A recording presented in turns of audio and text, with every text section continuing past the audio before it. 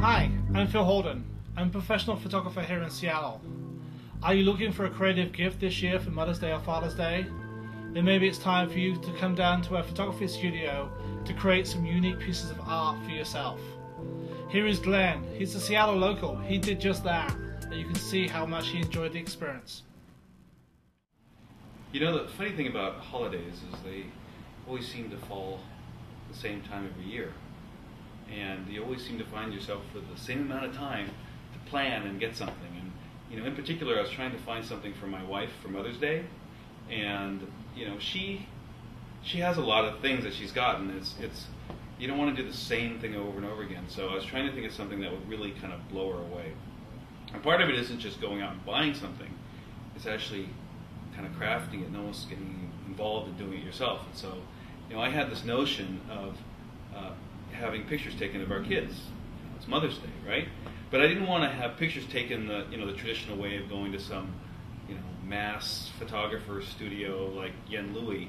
You know, I wanted something unique because my wife likes art. She's very smart. She loves our kids and she loves the little moments with them. So I didn't want to have these shots of the kids just like my son holding the football. It's like he doesn't even play football. He's 7.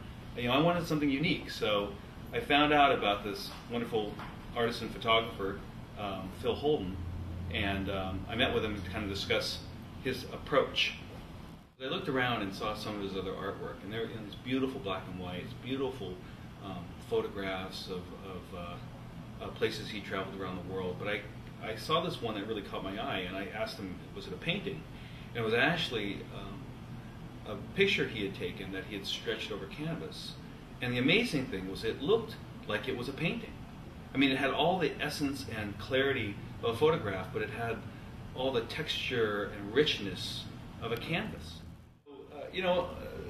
Still there's a lot of trepidation. You know, you're a dad, and you're taking all the time to kind of plan and organize something, and you kind of want to get it right. And I remember as I was driving the kids and telling them what we were doing, they were kind of excited. But, you know, they didn't know Phil. You know, I had no idea how my, at the time, 6-year-old was going to react, because he's a cute guy. He's a cute little guy. He's a sensible guy. But, you know, we walk into Phil's studio. It's really kind of cool and hip. And he has this big old, and I mean big, cat that is just the cutest little thing. And Phil just immediately, you know, sees my kids, has the cat, gets them completely relaxed, and then he just starts shooting.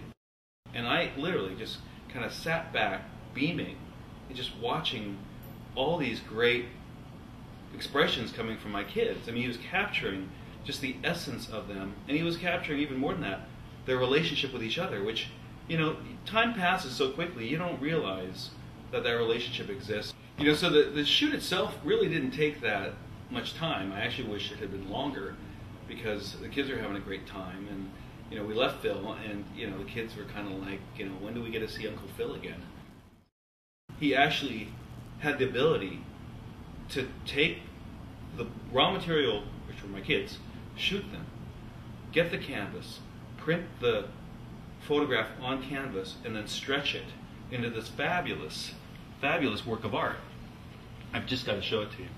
Now, of course, you know, the thing you notice are the beautiful kids, but if you could see the detail and the richness, even in the black space, you know, this is what art is, right? I mean, art really tells multi-dimensions of stories as opposed to just being a picture.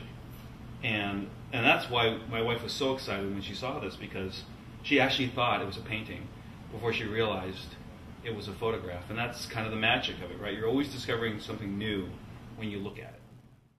If that's interesting to you, Glenn was certainly very happy. Just click on the button which says more info, and that will take you to the webpage with lots more details. Hopefully we get to see you soon.